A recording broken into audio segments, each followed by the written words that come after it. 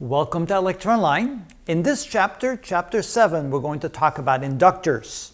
Now, inductors are actually very simple devices, although there are a lot of different uses for inductors and a lot of different properties about electricity and magnetism that involve inductors. So, what is an inductor?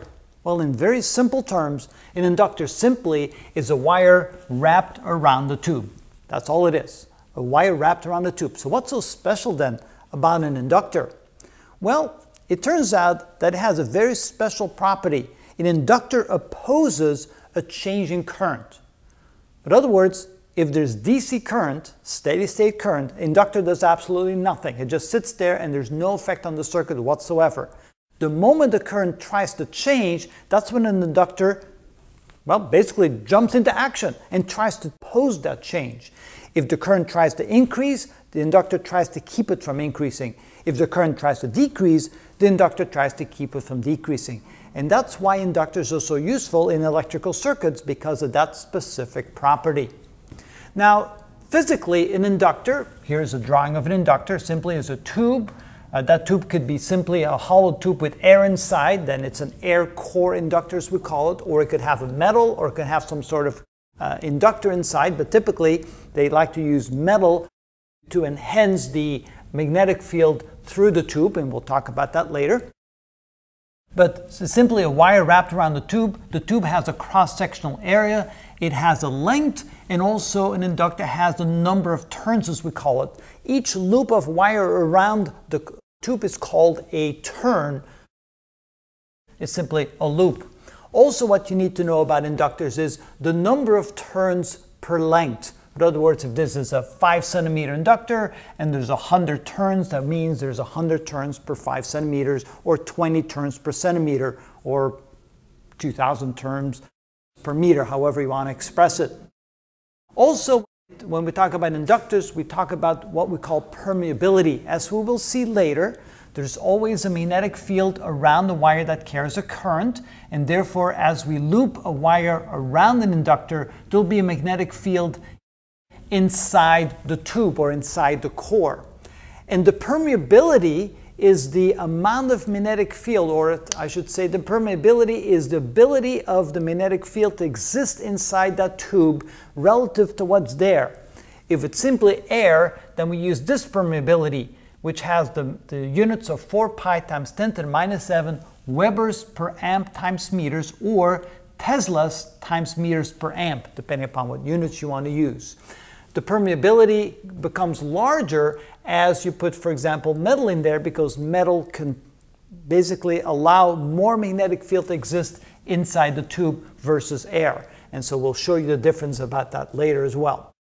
The key idea with an inductor, this is the electrical symbol for inductors. It looks like a little wire inside a light bulb, the old incandescent light bulbs that is. And you can see that if the current is constant, either if the current is 0 or the current is not 0 but constant, doesn't change, the voltage across an inductor will be equal to 0. However, if the current is increasing in this direction, the current is flowing in this direction, the current is increasing, the voltage across the inductor will be some value, and it will be negative on this side and positive on this side. In other words, it will set up a potential difference across the inductor that tries to oppose the increase, that tries to drive a current in the opposite direction. If the current is decreasing, then the voltage across the inductor will be like this, positive on this side, negative on this side, because it will set up a current in the same direction as the decreasing current, trying to keep it from decreasing. So that's how we look at inductors. There's only potential difference across an inductor if the current is actually changing. Here's the equation that defines how much the voltage is across an inductor. It's equal to the inductance, L, the inductance of the inductor, times the rate of change of the current through the inductor. Now, what do we mean by inductance? Well, let's go over here for a moment and take a look at this. A resistor has resistance, and we use the letter R to indicate resistance. It opposes a current, a DC current, AC current, doesn't matter. It simply opposes a current according to Ohm's law. A capacitor has capacitance. It has the capacity to load up charges, to store charges. An inductor has inductance, and we use the letter L for that. And the units for inductance is henries. Now again, what is inductance? Inductance is the ability to oppose the change in the current. The larger inductance, the more it can oppose the change in the current. The smaller inductance, the less ability it has to oppose the change in the current. And the inductance can be found by, and I didn't write the equation down, so let me write the equation.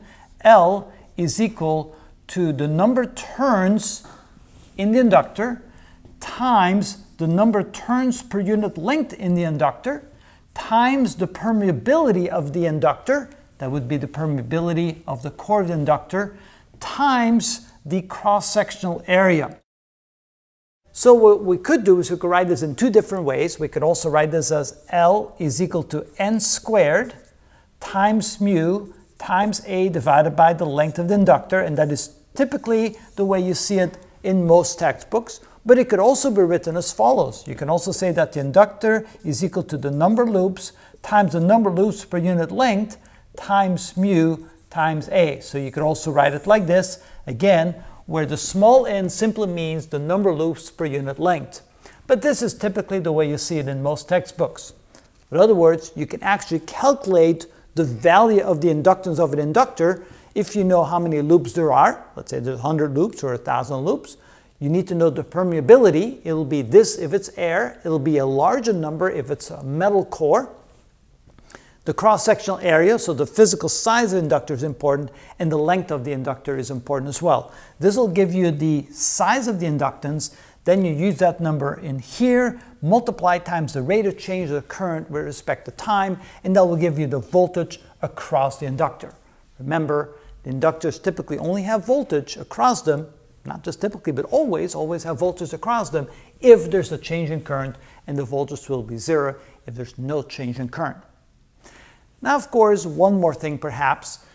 In essence, and we'll talk about that later, since the inductor is made out of wire, and since all wires have a small amount of resistance, in essence, all inductors have a small amount of resistance as well. But we'll talk about that later. I just didn't want to forget that, so that you realize that there'll be a little bit of a voltage across an inductor, any inductor, because they're made out of wire, and wires still have a small amount of resistance. But if we ignore that for now, you can think of it like this.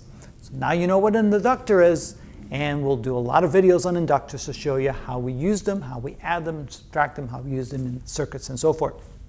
And that's what an inductor is.